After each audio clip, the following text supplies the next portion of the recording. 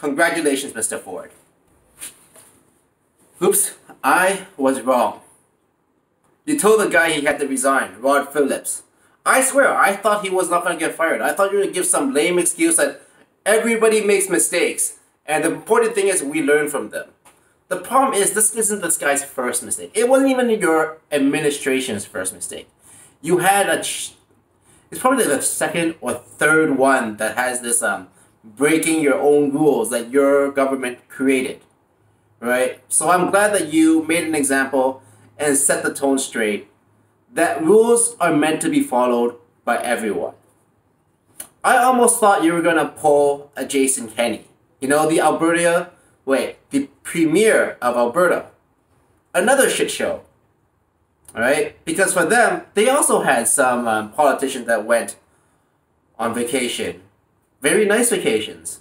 Like Tracy Allard, the Ministry of Municipal Affairs, went to Hawaii with her daughter for vacation.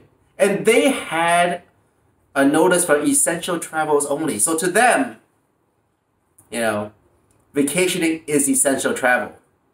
And they also had Pat Ring, an MLA, who went to Mexico.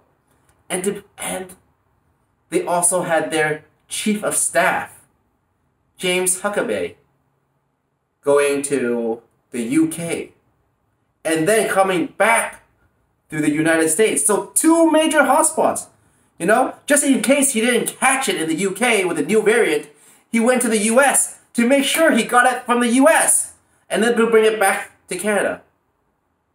And no wonder Alberta's a shit show. This is the same government that requested military aid because their medical personnel, their hospitals, were being overwhelmed. It just shows how seriously they take this issue, right? They probably had family gatherings. They travel.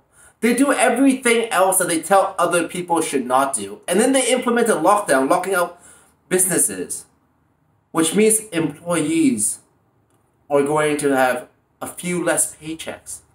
A few bucks in the bank to pay for food, for rent, for whatever it is that we need to survive in everyday time. And in this period of uncertainty, this is how they show leadership. So even though the Premier of Alberta is very lenient, probably because if you were to do the same thing as Ford did, he would have no government. I mean, it's pretty bad when your chief of staff is violating the very rule that your government recommends. Learn to lead by example, right? I don't know, if it was up to me, they'd all be fired. I would be surprised if Kenney makes it in the next election.